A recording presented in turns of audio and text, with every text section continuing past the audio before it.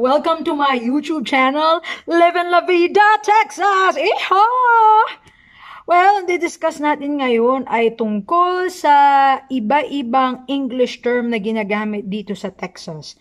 Alam mo, maswerte tayo mga Pilipino kasi ang English ay part ng curriculum natin sa school. So, pag nag-move tayo sa mga English-speaking na bansa, kagaya na itong US, medyo mas mabilis sa ating makipag-communicate. Nga lang, nung nag-move ako dito, mostly nahirapan ako sa communication dahil yun nga, minsan may ibang bagay na iba ang tawag ng mga tao dito. So, alam mo, nag-i-English ako, tapos nag-i-English din naman ang kausap ko. Alam ko naman parehas English ang sinasabi namin, pero parang hindi kami masyado mag-jive at makarelate sa isa't isa. So, bibigyan ko kayo ng mga terms na medyo iba ang term nila dito sa mga bagay na natutunan natin sa Pilipinas, okay? So, ang una ay tissue, okay? Tissue. Alam mo, sa Pilipinas, pag sinabing tissue, yun na yun, tissue. Iba-ibang klase ng tissue paper, tissue. Yun ang tawag natin.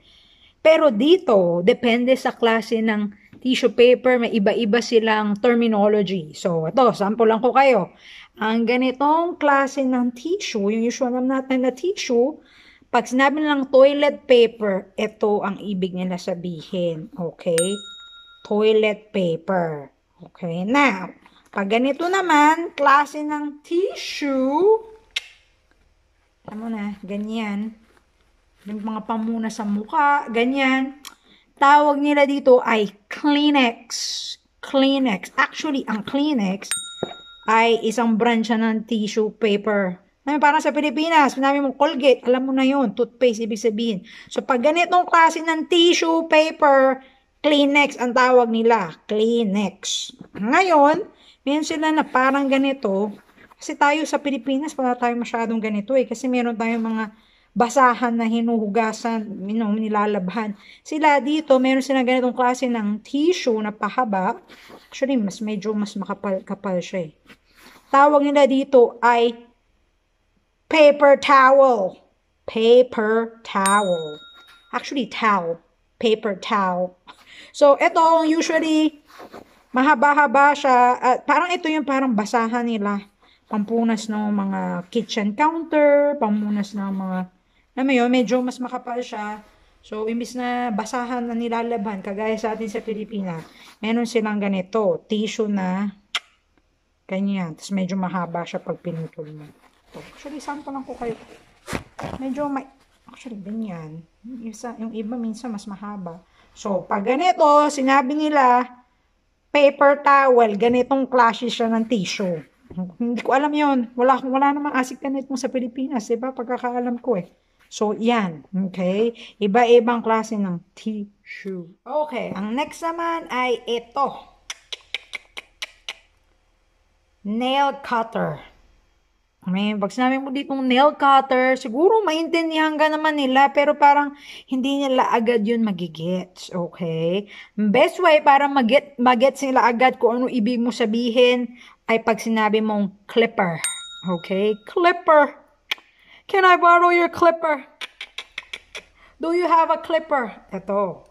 Ito, ang ibig sabihin niyan ay clipper, nail cutter. Okay. Ang next, ito.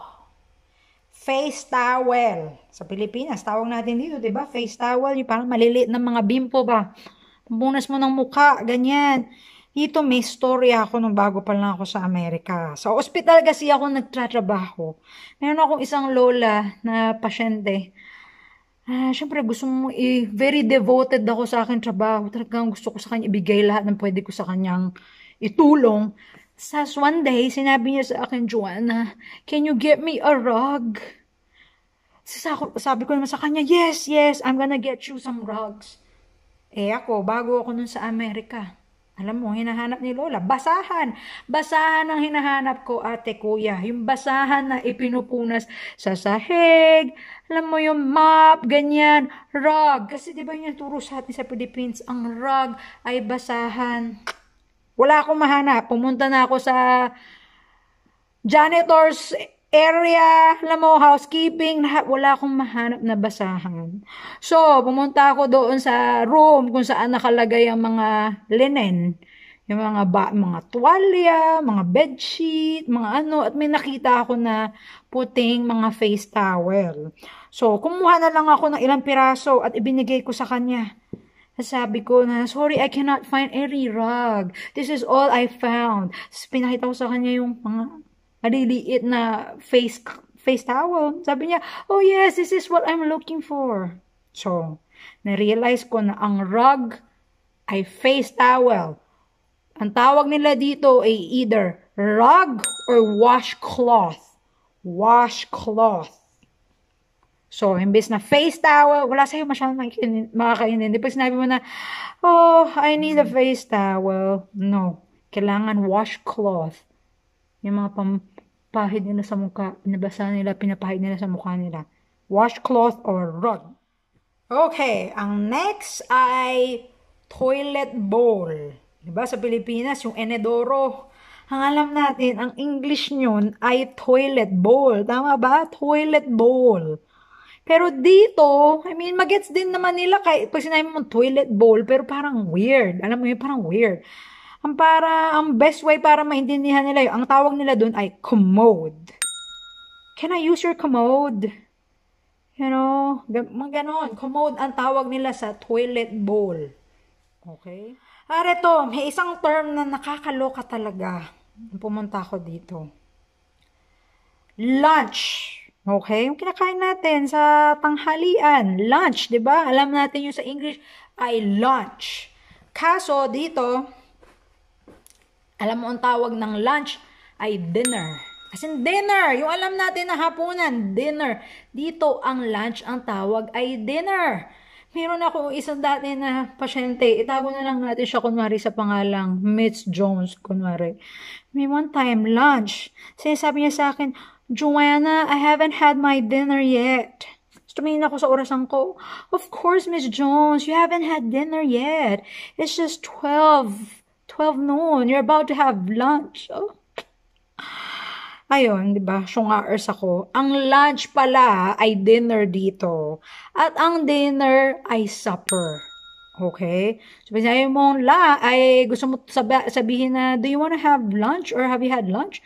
Have you had dinner?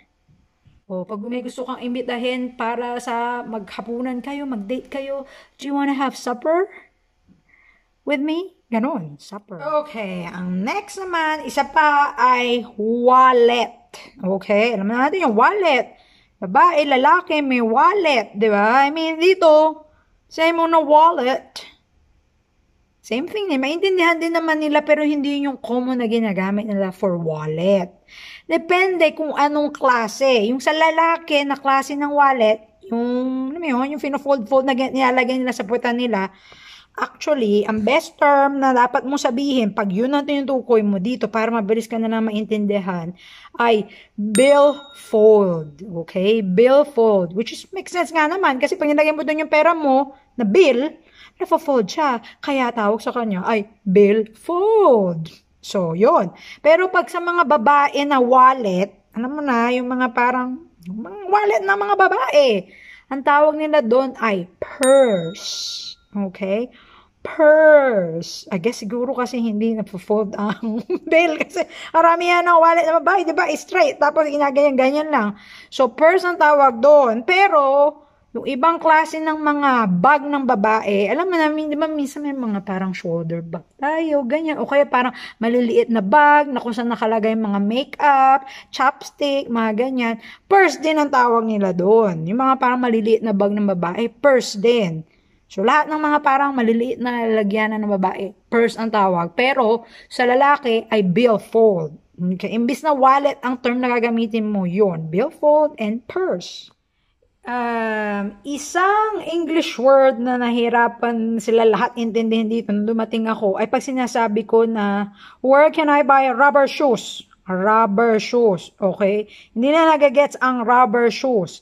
Dito, ang term nila for rubber shoes ay tennis shoes. Kahit hindi siya pang tennis shoes yon. Basta rubber shoes, tennis shoes. Okay?